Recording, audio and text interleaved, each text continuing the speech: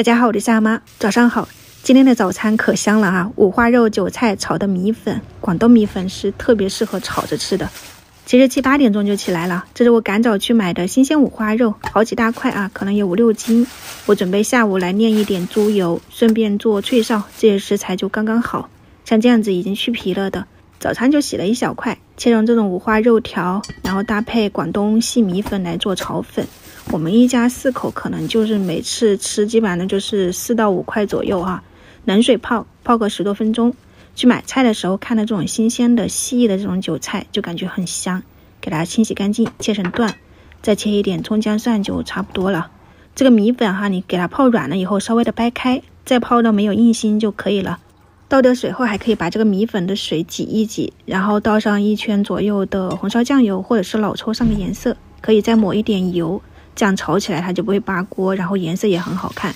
五花肉你就先放到铁锅里面给它炒香，把猪油炸出来就没那么腻，放上葱姜蒜啊，一点配菜，然后再加上酱油跟一点蚝油，我还倒了一点点五香粉，给它们翻炒出香味，再把细米粉倒进去翻拌均匀。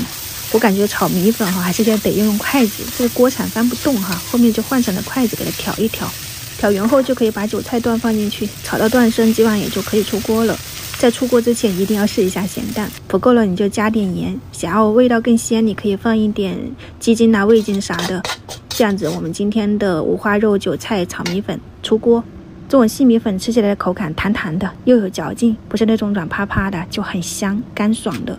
再掰2个石榴，顺着纹路给它掰开，用擀面杖一敲就掉下来了。现在应该是9点半了哈，刚刚叫他们起床都慢吞吞的。